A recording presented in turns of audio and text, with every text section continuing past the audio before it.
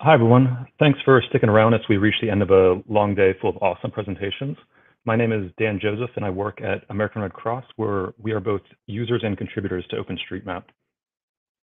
If you are an OSM mapper, then you know about ID Editor and how the maintainers of that tool have done such a great job making it quick to learn and easy to use. But we found we needed a way to involve people who might not be ready to make that full leap into being an OSM mapper, or involve people in a situation where it's not easy to give them enough individual attention, like a large group or at an event where we have a limited duration of time to work with them. So we wanted to engage beginners and have them contribute meaningfully in less than like 15 minutes, and then let them continue to engage in small chunks of time whenever they had some free time. So enter this pretty cool tool called MapSwipe. It's been around since before we got involved, but it's a simple crowdsourced data creation app available on Android and iOS, and it's part of the OSM and Missing Maps ecosystem with the code openly available under an Apache 2.0 license. The first mission type in MapSwipe was called Build Area, and it showed you 6 tiny squares of satellite imagery at a time, and you tap the tiles once to identify some feature, twice if you're not sure, and 3 times to identify bad imagery.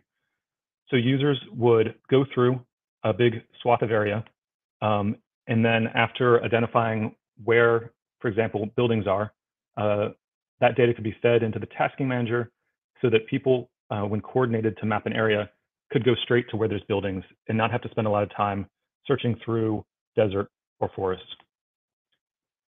This mission type has been used in some interesting ways, like more recently with Arizona State University and youth mappers looking for mobile homes in Arizona that they can then target for heat resilience research in action.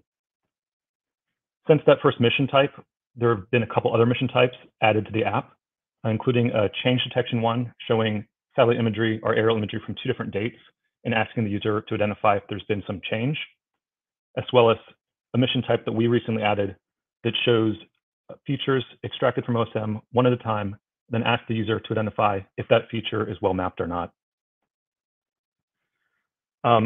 So what does a MapSwipe mission tell us?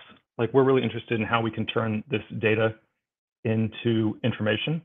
What actions can we take based on this data? Can we target places for repeat mapping? Can we feed this into some sort of analysis? For the future of MapSwipe, we're looking into how we can dig deeper into those data pipelines. How do we get from this crowdsourced data to actions? And we're very interested in how we might expand the functionality. Can we use MapSwipe to directly edit OSM? Could we use it to contribute to localized machine learning models?